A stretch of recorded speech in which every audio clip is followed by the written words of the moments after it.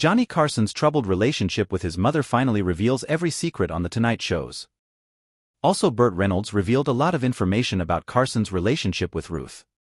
For 3 decades, late-night television was dominated by The Tonight Show, hosted by the late Johnny Carson. Carson replaced the popular Jack Parr in October 1962 and would go on to serve as the longest-running host of the hit primetime program via Biography. A deep look into his storied career as a comedian and show host reveals that his hilarious monologues and spot-on impressions were part of a life that was occasionally fodder for the tabloids. He was known to be a temperamental and problematic drinker and had a reputation for being a bit of a womanizer. In one incident, the girlfriend of a man with mob connections apparently led to a crime family putting a hit on the late-night host via History 101. And those were just the beginning of his problems. Carson was also married a reported 4 times, with his last wife surviving him, per Biography. His divorces would come at enormous financial costs to Carson, with the Associated Press reporting that his 3rd divorce in 1985 set him back 3 homes and $35,000 in monthly payments. Carson was a man of many talents and is remembered much more for his achievements in entertainment than he is for any of his personal flaws and mistakes. But when it came to who was to blame for many of Carson's foibles, the host of The Tonight Show was quick to blame one person in his life, his dear old mother. Ruth Carson left her sons feeling starved for her affection. According to Biography, Johnny Carson was born in 1925 to Homer and Ruth Carson in Corning, Iowa. Carson's mother reportedly wanted more girls in the family but was only graced with one daughter, Catherine. In his book, The King of Late Night, The Life of Johnny Carson, Lawrence Leamer writes how Ruth ran the household like the captain of a warship, per History 101. Carson himself might have been a born entertainer, but he and his brother always found themselves competing for their mother's attention and approval.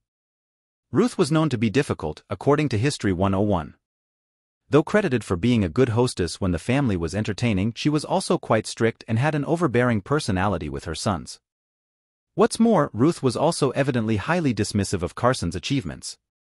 Ruth's strong personality and temper didn't stay within the confines of the nuclear family unit either. Carson's first wife, Jody Walcott Carson, recalls hearing about Ruth's outbursts. "I heard stories that she broke a whole set of dishes on the kitchen wall. She was a real force in the family, the real matriarch," History 101 reveals. Leamer reasoned that the reason Carson worked so hard as a performer was to receive much-needed attention and affirmation from Ruth. The biographer also pointed out that the void in Carson's relationship with Ruth would continue for the rest of Ruth's life.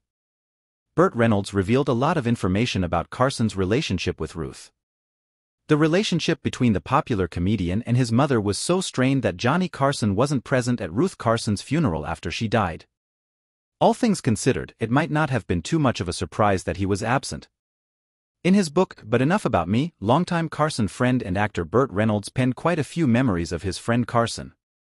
For as long as we were friends, Johnny complained about his mother," he wrote, per Closer News Weekly. In his book, The Star of Smokey and the Bandit evidently confirmed that Carson didn't attend his mother's memorial services and didn't appear to be in mourning after her death. In fact, Reynolds remembers that after Carson received news of his mother's death, Carson exclaimed, "The Wicked Witch is dead." Reynolds felt that he and Carson had a certain bond in common, as Reynolds had a tumultuous relationship with his father that was similar to the one Carson had with the matriarch of his own family. But Reynolds also shared another tidbit worth mentioning. Not long after Ruth's death, Carson located a large box that his mother had stashed away. Inside it was numerous clippings that featured Carson and his entertainment accomplishments. According to Reynolds, Carson retrieved the box and kept it in his bedroom closet until he died in 2005.